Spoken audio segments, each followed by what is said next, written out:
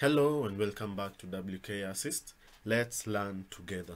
In my previous video, we learned how to hide files and folders which are essential.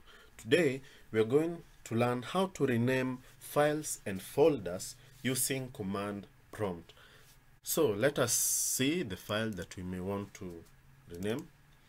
So in my case, I want to rename the music folder from music to songs. So I want to rename my music folder to songs. The first step is to open command prompt as an administrator. We use the shortcut key Windows key plus X, the keyboard shortcut, and then press command prompt admin.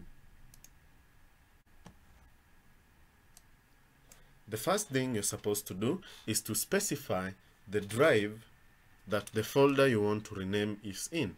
So my music folder is in the D drive.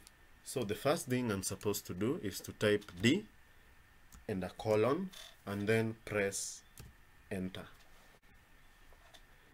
And then you're supposed to write this command space.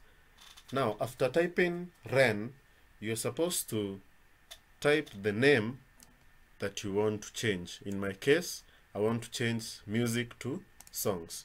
So I'm going to type music, a space, and then songs. Then press enter.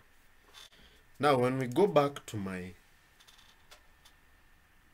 window, we can see that music has changed to songs. So let us do another example. In the same D folder, let's change this, then films to videos, these films to videos. So we're going to type this command, ren. So I want to change film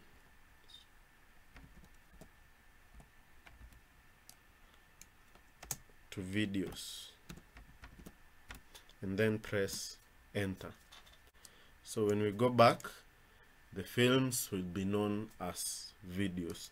Now you can do this in any drive, in C drive, in D drive, any drive that you wish. So thank you for watching.